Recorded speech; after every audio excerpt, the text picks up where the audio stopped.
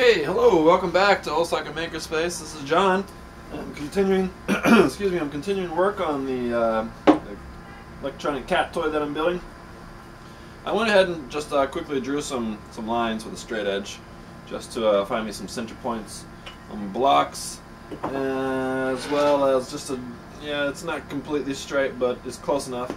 It's just kind of an outline of where it goes. This block goes into the base, and so I was thinking, I have this motor, right? Last time I measured it. Let's see if I can get a little bit closer here. I measured it around this sleeve that is on the outside of it, and we really don't need that sleeve on the outside of it. And since I have a drill bit that's 30 millimeters, and without the sleeve, this is 30.3 millimeters, so that's going to need very, very little adjustment. Can you see that? There it is, 30.5 right there, 30.3.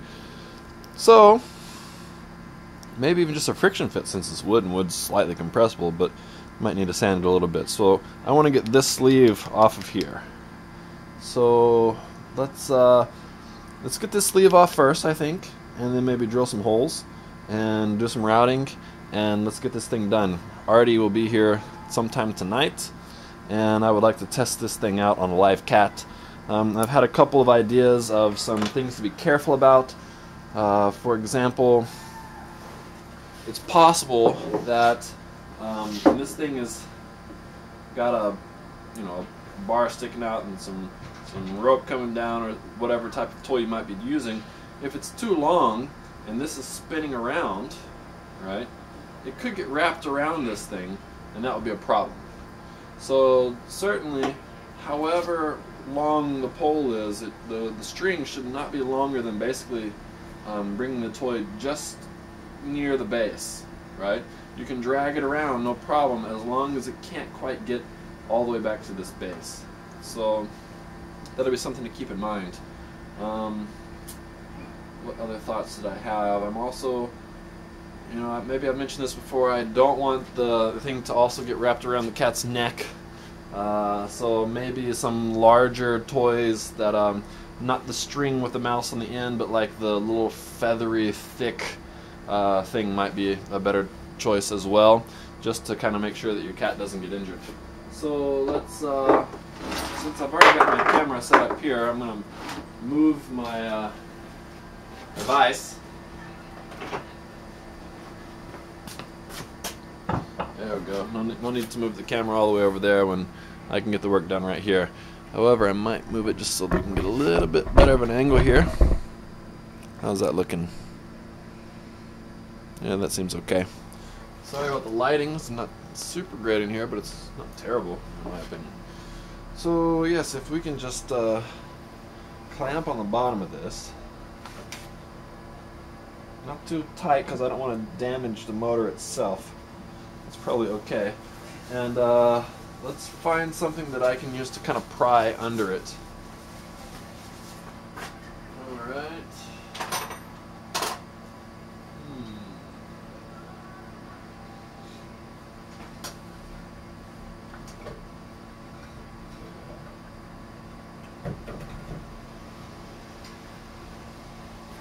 Okay, I might want a hammer, and I'm thinking probably a screwdriver.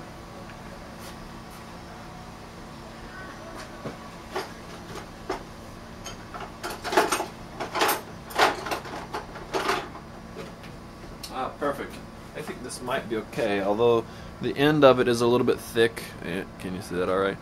It's a little bit thick, but we might be able to get that under there. But I like these little stubby screwdrivers for when you're trying to hammer on stuff, because they always have like a really nice thick base on them, handle on them, and it's typically pretty easy to get things done. Oh great, this is already starting to come off there. Now I don't want to do too much damage to it. Oh look, that came off so easily. That's perfect. Excellent, excellent, excellent. Let's loosen that up. Yeah, a couple little, this side you can't see anything. Here, maybe a little small. It's more like an abrasion even than a divot, so that worked out quite well. Motor still spins very freely. Excellent, no problem. So I've also been thinking about how I want to secure these things into the wood. At least for the top part, I might just use hot glue, so that if there is some problem and it really gets, wound around something, then that hot glue would allow it to just kind of break free and spin, hopefully freely, maybe even just pop off the top there. So that would be a good safety measure.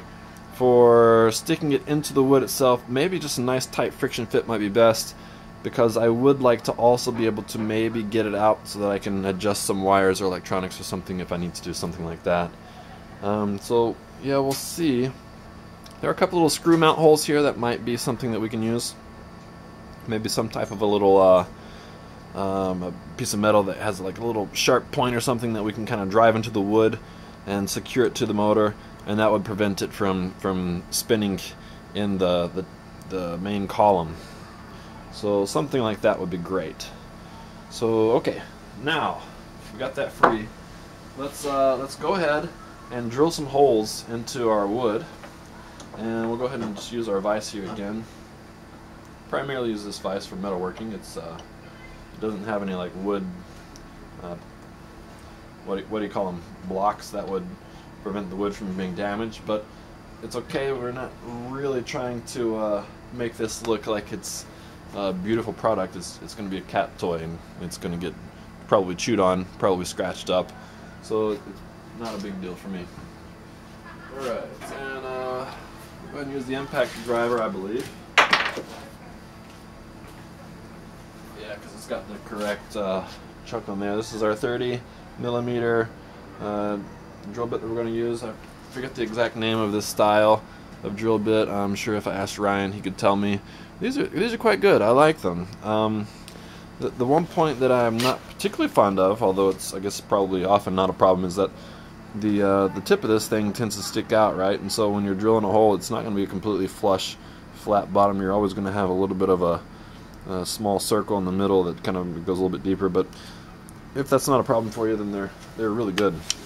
They cut well, they cut cleanly, and the chips really just fly out of there really easily.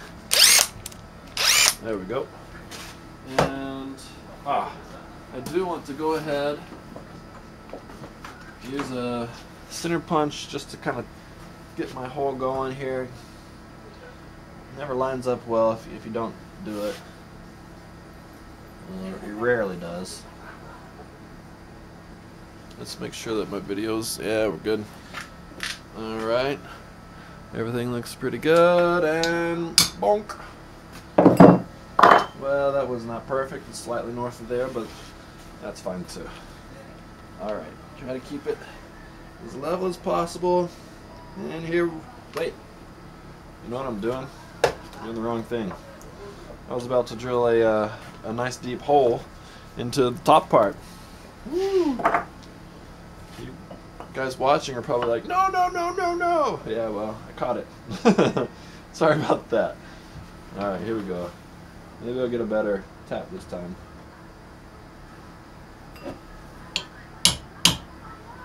Oh yeah, personally I think that looks better. Alright, let's try it again.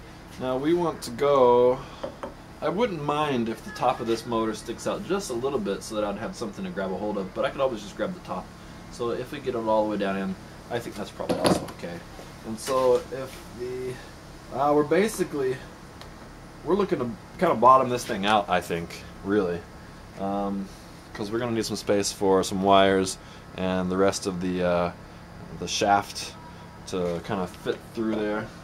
And so we're really kind of looking to bottom out our bit here. So doing this by hand and not getting off is going to be a little bit tricky. So here goes nothing. I'm going to do my best. Let me just... Yeah, it looks pretty good. It's real close. Woo. Lucky, lucky. All right, come on.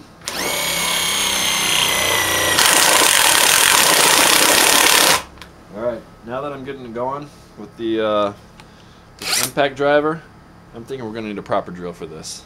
So let's go ahead and change it out. Because otherwise, we're just going to kill that battery and not get much done.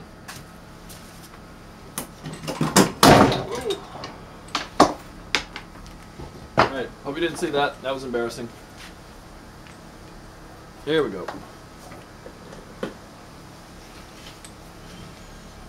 And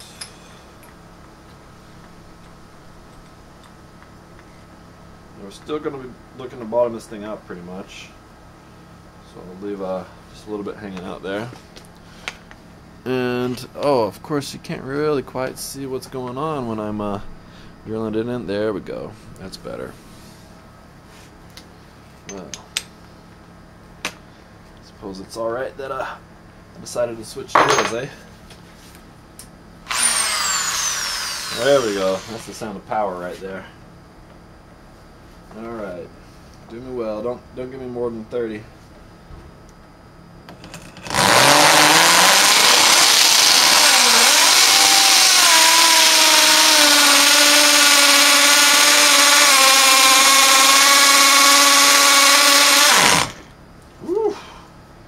What am I doing wrong? First of all, I have it on impact. I don't need it on impact. That was killing my ears, so I'm going to grab some ear protectors real quick. And some eye protection since I'm at it.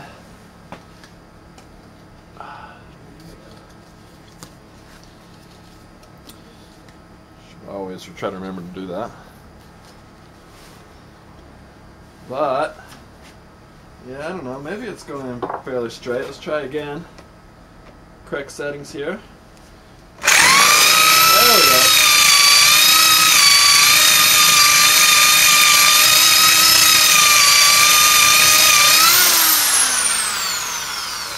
I want to make sure that I'm not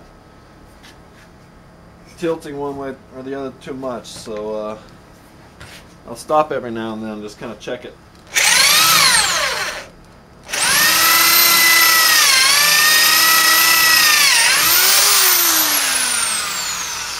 First look good.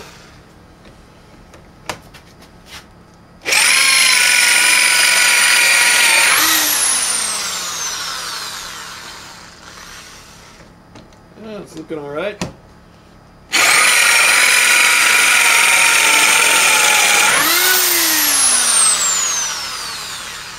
Still going okay. I don't think we're too close to any of the edges. Luckily, we got enough space here.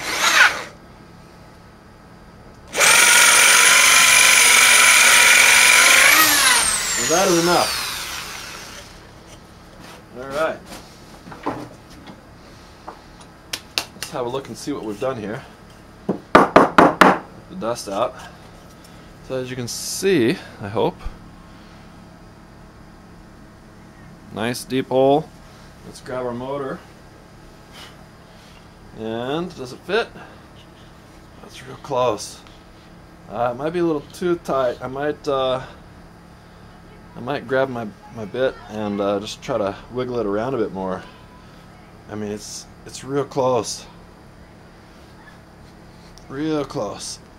Although I did say I wanted a friction fit, right? So maybe it's going to be okay if I just give it some really good pushing down in there. So I didn't do a whole lot of planning on this particular part of the construction, which might also just be okay. I think this might be okay. I think I might be able to get it to really just ram down in there if I give it a little bit more time and effort. Maybe some twisting and whatnot. However, I hate to think that I can get it and then not be able to get it, so I think I might give just a little bit more of a yeah, I don't know if you can see it, but there's definitely a little bit of wood that's kind of getting scraped up by the end of my motor. And I'm going to need to be able to drill a hole in through the side here. So what we're going to do, just go ahead and give it a little bit more of the drill bit. Try to wiggle it around just a bit. Get it to fit. We can always glue it if we have to with some hot glue. Or something else.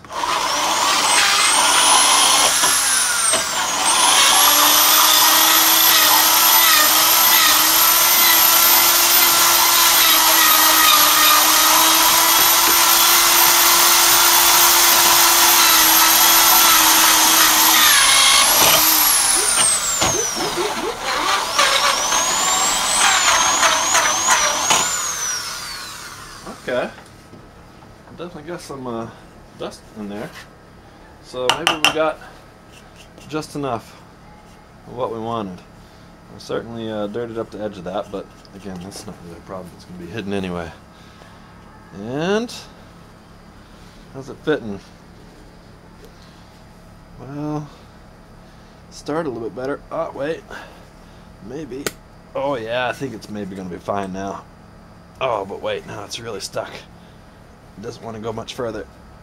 Alright, so I got the top part better, but the bottom part still needs a bit of work. Oh, that's a nice friction fit, though. That's kind of what I'm looking for. Of course, I don't want it to be able to spin around down in there and get the wires all twisted up and start pulling wires off. So, a nice tight friction fit or some glue probably be necessary.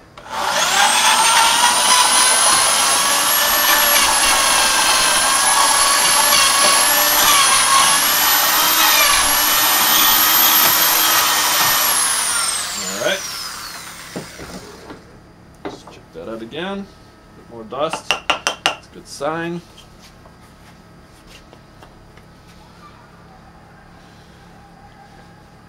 And gotta be careful. The top part of this thing is a little bit sharp. Oh yeah, that's better. Oh, there we go. Yeah, that's looking pretty good. It fit rather nicely, and it really just kind of sunk down in there right at the end. So maybe we're gonna be okay. I know I have to figure out how far down in we are. Get this out of here if I can, without damaging it. I'm going to grab some pliers so I'm not hurting my hands. Pipe wrench I got on hand, that'll probably be okay.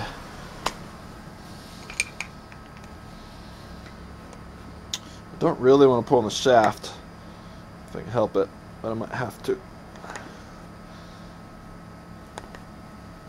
Oh, there we go.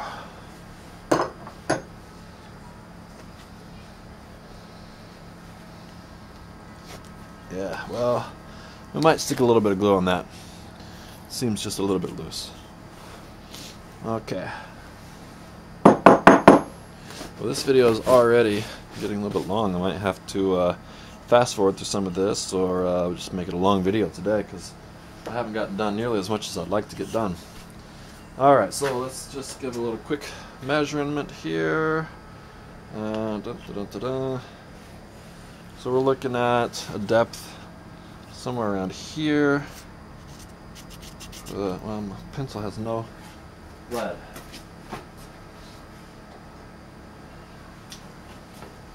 Sharpen my pencil here.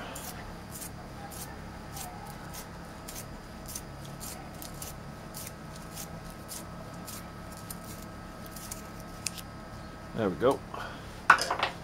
So it's right about in here. Is the bottom. So just above that, we're gonna drill a little hole there.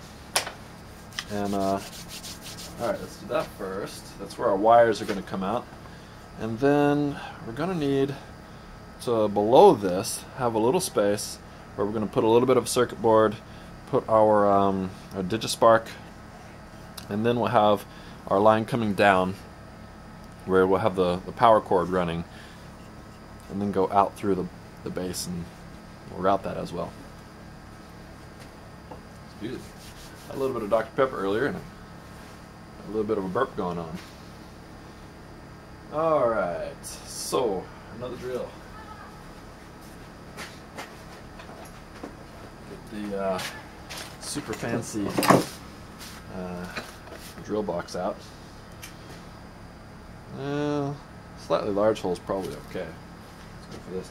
Or actually, I got something for the old impact drivers. A little easier in and out. There we go. Okay, so now sideways, and we want to be just north of that. That seems all right. Okay, and that's where our wires will go through. Not too bad. A little bit of tear out on the inside, but it's probably the best spot for it. Okay, and we need to then route a line down. And yeah, that was just about perfect. That line was really right on the money. So let's see, our best way of routing this is probably going to be with our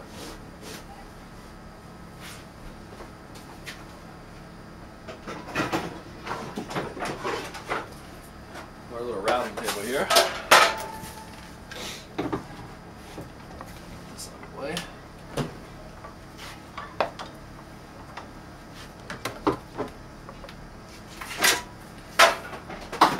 Stick it there for now. And pull this down as well. It's kind of the way now. So yeah, it's quite cold in Osaka today. And tomorrow looks to be even colder. That's how it goes. It's just garbage at this point. Well, might reuse a little bit of that. If I have to make some little brackets to clamp into my wood, as I was describing earlier. Okay, then let me figure out where some stuff is. I'll stop the video for now. Maybe take a quick break, find the things that I need, get some things set up, and then we'll get started again. Alright, be right back.